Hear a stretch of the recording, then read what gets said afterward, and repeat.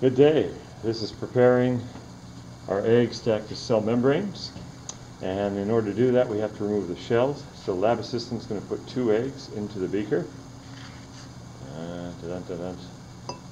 Nice and nice. Perfect. And now she's going to cover them with vinegar, or if you're hooked on phonics, Vinegar.